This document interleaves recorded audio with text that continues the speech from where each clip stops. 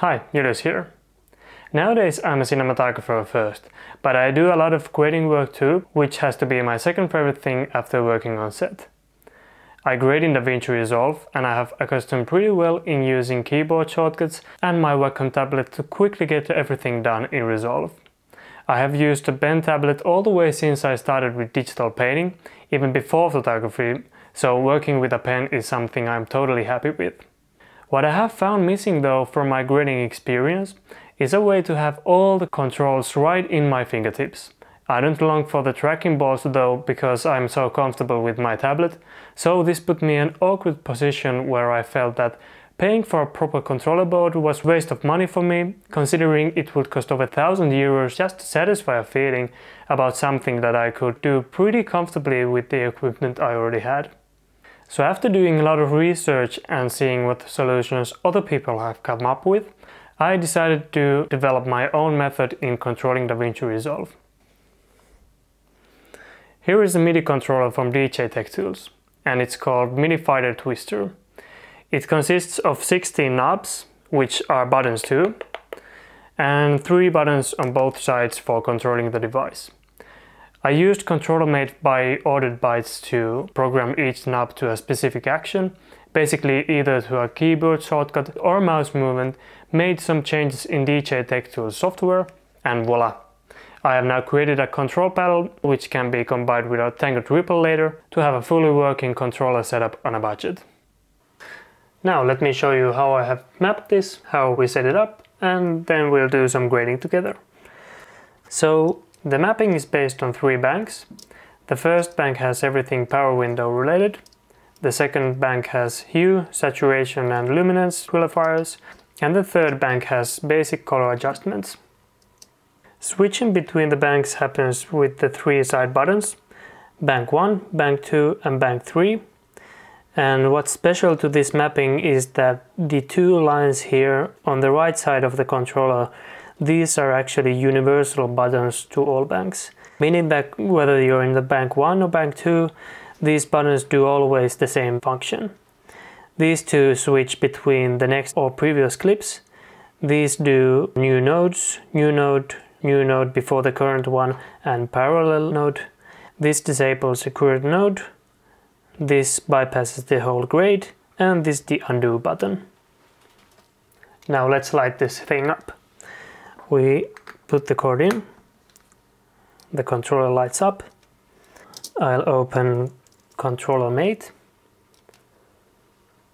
and then we quit, so the virtual mouse does function. And now let's jump to DaVinci Resolve. Here I have a pre-made timeline from clips that I have in my new showreel. I chose this because we have different scenarios here. In this clip I have planned we'll do some skin smoothing. I'll start by adding a new node and we'll apply a circle window. I'll move the window to the correct position, adjust the size.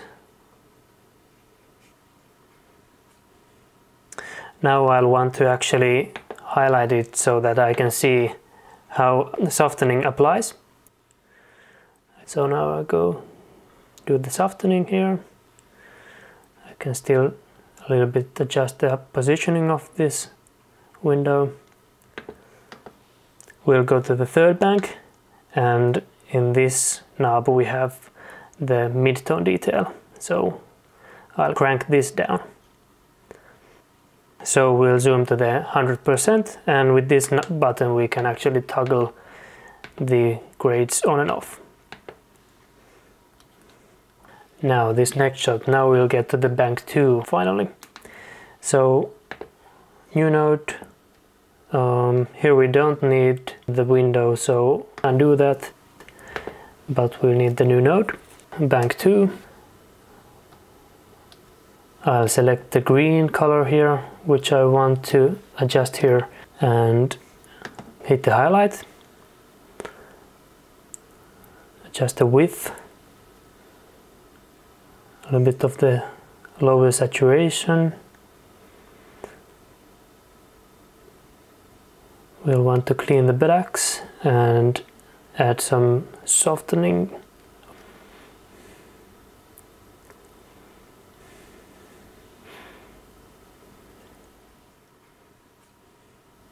And from here we can now jump to bank 3 and we can manipulate the hue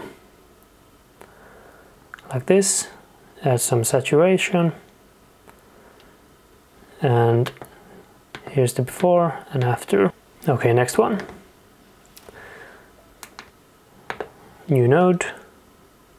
Here I want to use a linear window. Bring it up. Let's move it up.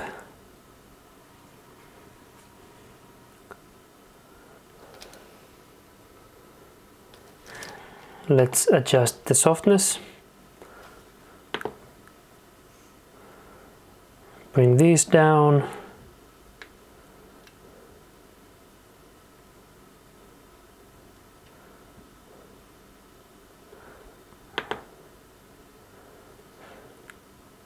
Move it up. Okay, let's go to the qualifiers. Oops, wrong button. Qualifiers.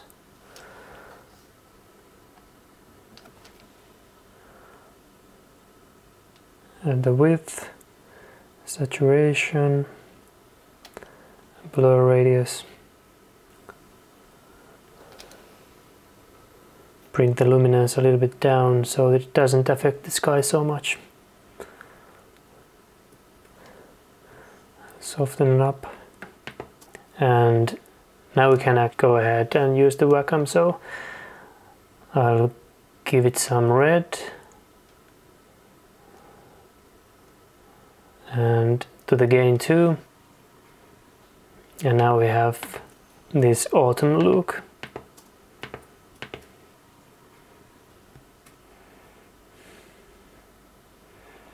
Okay, next shot.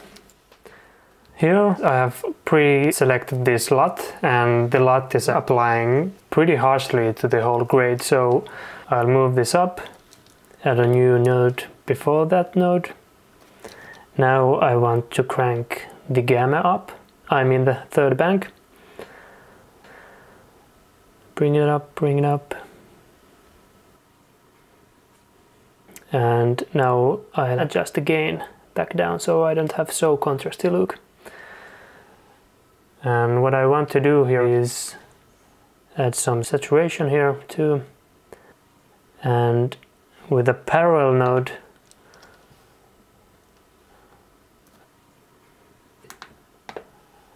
make a window from here. What my goal is to have her hair a little bit brighter before the LUT is applied.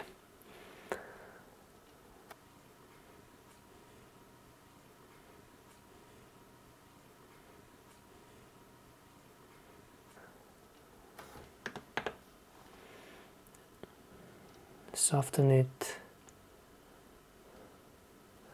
Whoops, now it did something funny, so we can just undo that.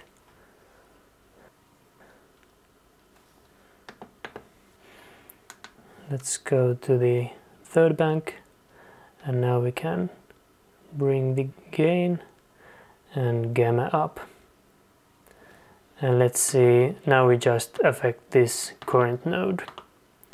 So here's before, here's after, and let's finish this by tracking this window. There we go.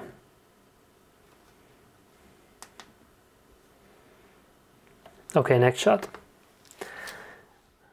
Here I want to do something special. Okay, so initially I had set really demanding requirements for a MIDI controller suitable for my project. It had to have infinitely turnable knobs, a bunch of buttons, different memory pages or banks, and most importantly, it had to be as compact as possible, since I want to be able to travel with it too. Midi Fighter Twister fulfilled all of these wishes, and on top of that has these customizable color lights, feels super durable, and has to have just one USB cord to power up. Overall, I'm very happy that this setup ended up working as well as it did. I have used it just a few days now, and I have already memorized every knob and button thanks to the way I designed this layout based on DaVinci Resolve's own button layout, so everything sits in a very logical place. So, did you like my setup? Leave a comment below and I'll see you next time. Thanks for watching.